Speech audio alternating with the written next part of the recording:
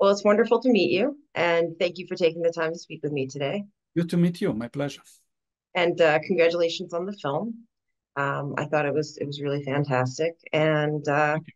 let's dive into this very interesting script. So I'm curious, where did this kind of originate? Where did you get the idea for the listener?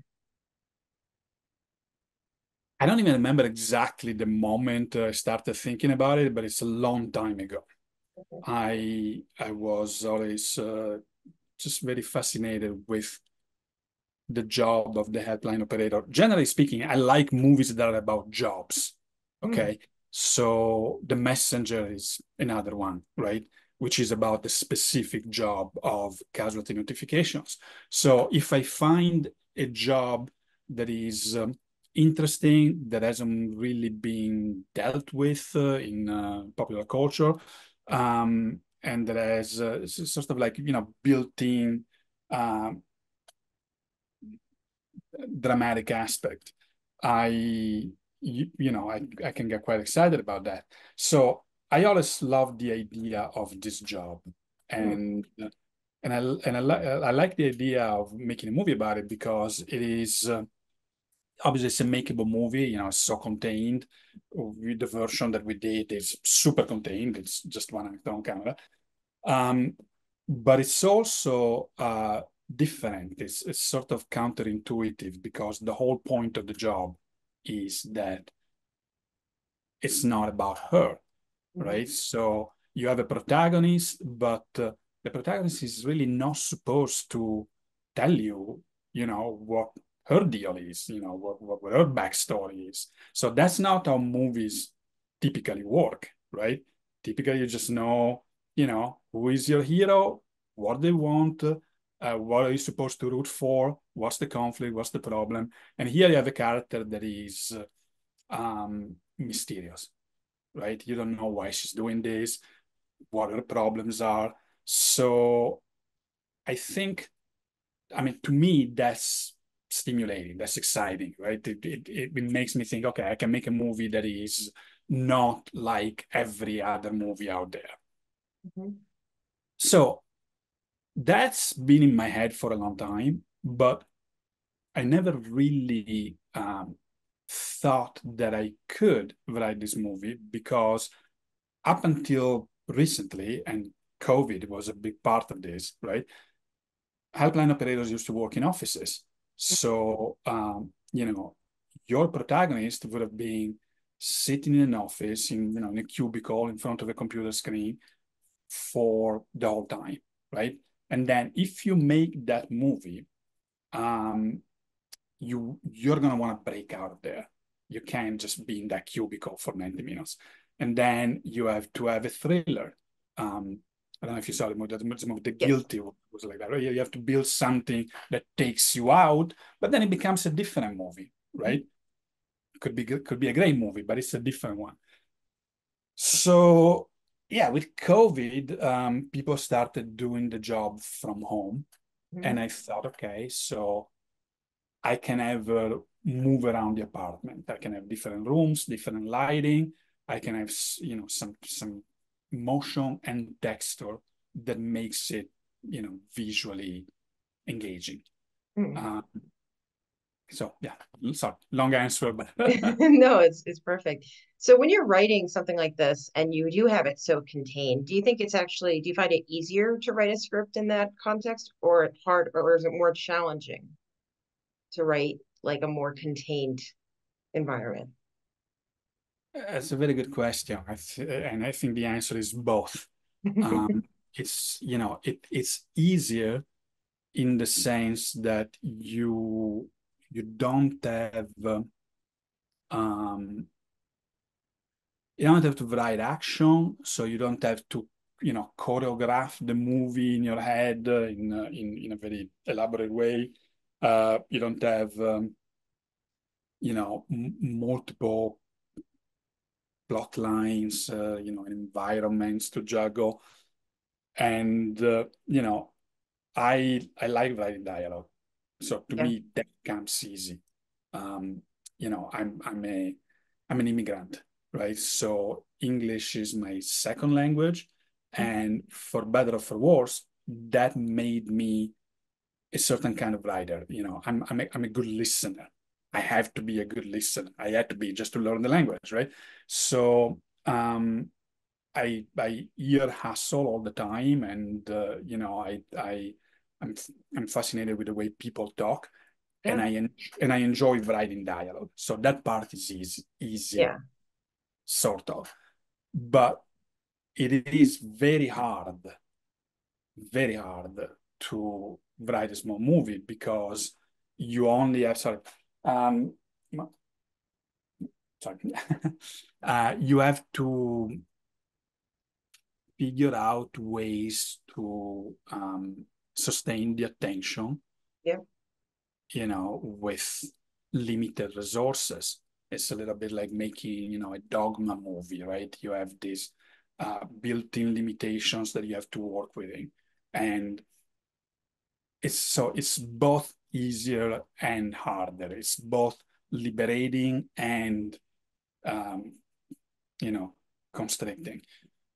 Yeah, that's very well put. And I think to be a good writer, you have to be a good listener in a lot of ways. Just You do. I always tell, if yeah, when if people ask me, younger people, if they ask me, oh, how do I learn the craft? What do I do? Yeah, be a good listener. it's good advice. So it's interesting that you said that you are often fascinated by different jobs. So I'm wondering, for this one, did you do a lot of research? Did you speak with a lot of people that did work like this? Yes, I did. I did both interviews with people that do the job, um, and a lot of reading, like everything that I could read. So everything is very grounded. Hmm. I wanted it to be real. Now, that's not to say that I didn't take some creative license. You have to do that in a movie, but I really wanted to get the job right. So the one thing that I can tell you that I'm very proud of is that people who do this um, have come to me and have told me, you know, good job, you got it right. There are, I don't know, I think 10 mental health organizations, national organizations that have officially, endorsed the movie. So yeah, that was very important. I think, if you write something that is genre, fantasy, whatever, it doesn't matter, right? It doesn't matter. You don't have to keep it real. But on something like this, I felt like I had to. You had to get it right. And that's amazing. I'm sure that's very wonderful to hear when people give that kind of support. Yeah, yeah.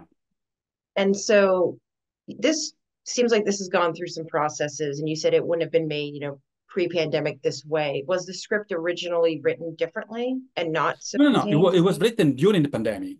Oh, so you wrote it during, The okay. character was in my head for a long time, but Mhm. I just didn't know how to do it in an office setting. So Right. I never tried.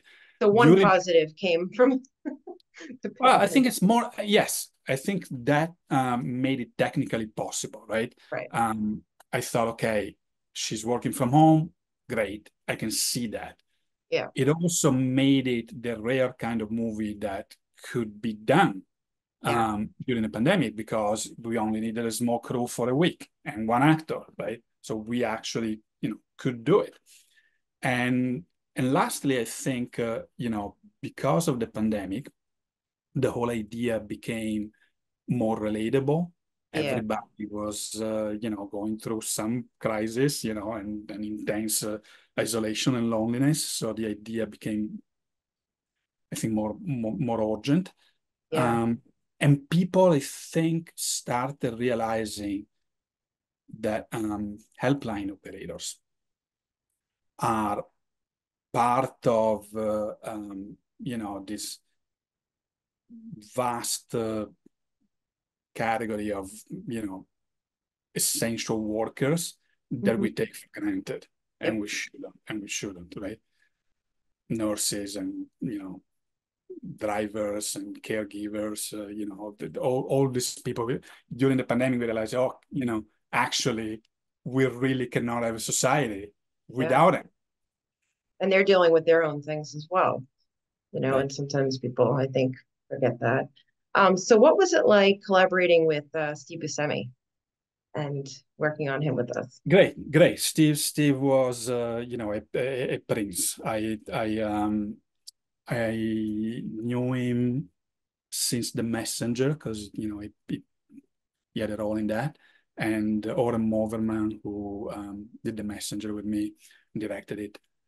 He is an old friend, so Oren is a producer on The Listener, and Steve was the first director that we thought to give it to. Mhm.